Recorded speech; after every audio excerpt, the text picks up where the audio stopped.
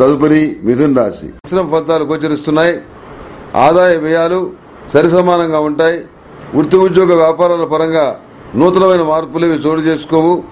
చిన్న చిన్న సమస్యలు ఎదురైనప్పటికీ పరపతిని ఉపయోగించి పదుగురి సహకారంతో కార్యక్రమాన్ని విజయపథంలో నడిపించగలుగుతారు. మానసికమైనటువంటి ప్రశాంతత కొరవడుతుంది. నిందలు అపోహలు ప్రచారంలో ఉంటాయి. కొత్త బాంధవ్యాలు ఏర్పడతాయి.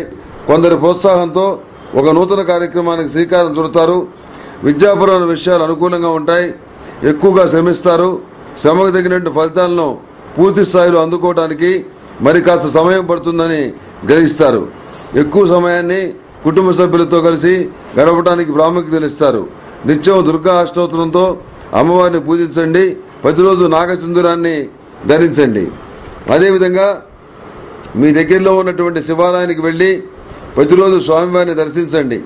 ఎందుకంటే ప్రదోష సమయంలో అంటే సుమారుగా సాయంత్రం 5:30 సమయంలో శివాలయంలో పరమేశ్వరుని దర్శిస్తే చాలా మంచి ఫలితాలు సంప్రాప్తిస్తాయి.